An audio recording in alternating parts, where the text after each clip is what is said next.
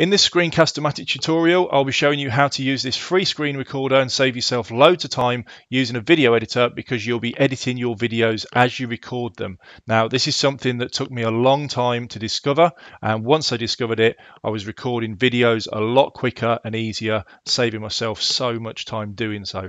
Okay, so I'm going to share that with you, but first, as you can see in front of me, I've got the Screencast-o-matic open. All I need to do is click on record.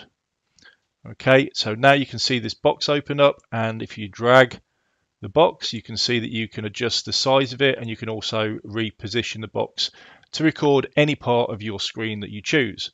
Obviously, if you want to use or record the full screen, then you would just do this to record it to full size. And you'll also notice the small box here, which shows that you can record just your screen, you can record just your webcam.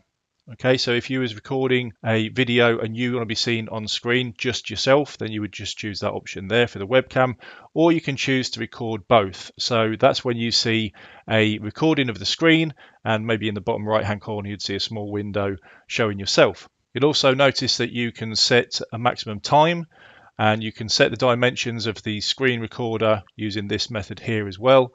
And below that you can see this is just showing a green bar showing the audio levels of my voice, and if I click on the arrow next to it, this is where you can choose your mic that you want to use. As you can see here, I'm using the Plantronics C510, and I personally really like this microphone for screen recordings. So it's a small headset that I'm just wearing, and it's great because using a microphone that stands on your desk, if you're recording screen capture videos, then if you're taking a break from it and you go back, then obviously you're a different distance from the microphone, and that can actually be noticeable in your audio for your videos. So that's why the headset's really good, because the microphone's just always in the same place. Now, below the settings, you'll see the record button.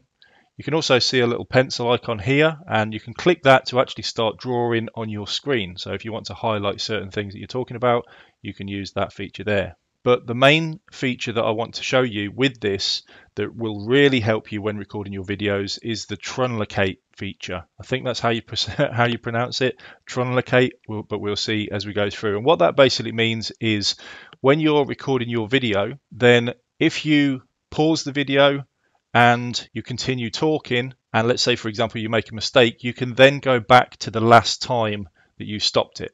Okay, so that means that you wouldn't have to then recreate the entire video all over again. When I first started using or creating videos, I'd try and remember everything that I needed to say, and then obviously when you make a mistake, you have to end up going right back to the beginning. But with this, once I discovered it, I was recording a small part of my video, okay, taking a break, thinking about what I wanted to say next, and then continuing with it. And if I did make any mistake, then I could just truncate back to the last time I stopped it and then start recording it. So it's pretty much like editing your video as you create it. So I'll just show an example of that. So we'll click on record, and you can see now I've got the timer. Let's just close this little box here. And this is obviously where now I could go to my desktop, go to the internet. I could then start recording my screen, going through this, talking about the website. And if I wanted to then take a break, all I would do is go back and pause the video. So we'll pause it. Okay, and now you can see that's just paused at just over 30 seconds. Now, if I continue to record again, okay, so we're just going to continue.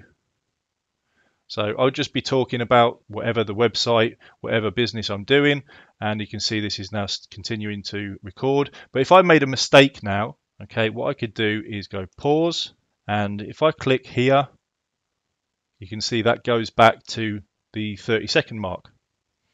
Now, if I click on record, you can see when I highlight over it, it says continue recording at seeked position. If I went back further, you can see that goes back to 0. If I go forward, it goes to the 30-second mark. So like I say, if I'd recorded that second part and made a mistake, I'd just go back here and go from that part here.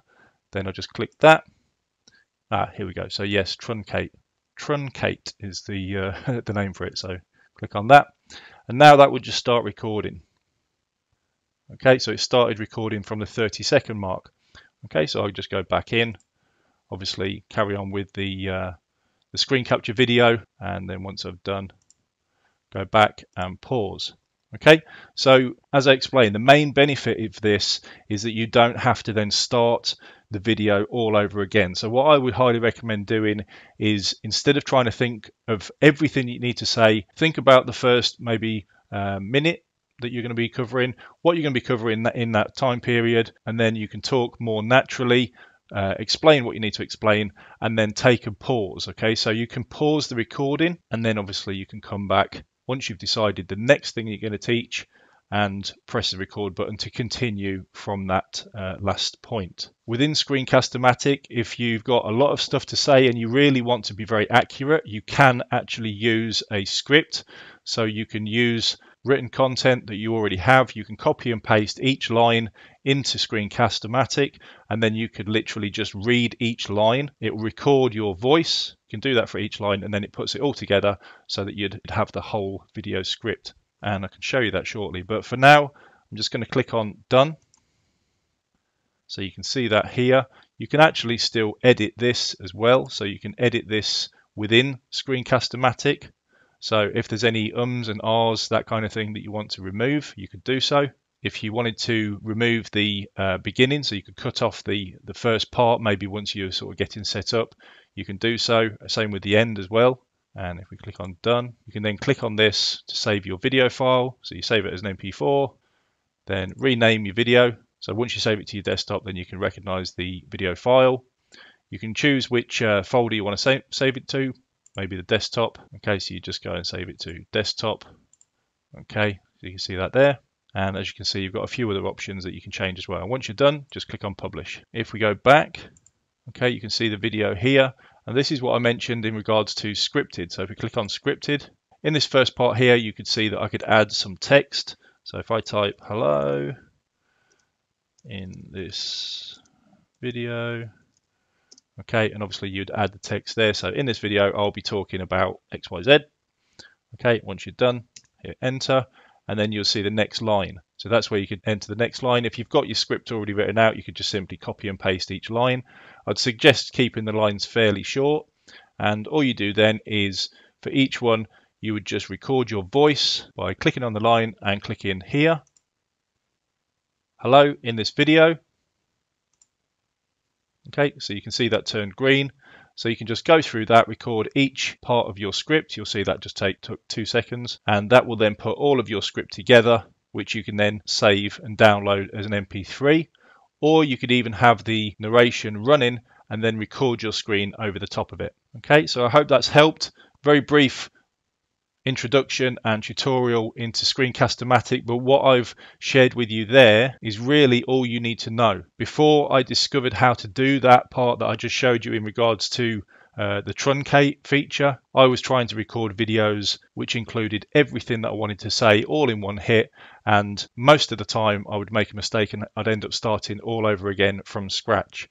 So that, as you can imagine, takes a lot of time, wastes a lot of time, and can be quite frustrating. So that's a very easy way to record your videos for screen capture videos and edit them as you make them. So I hope you found that video helpful. Thanks for watching, and I'll speak to you soon.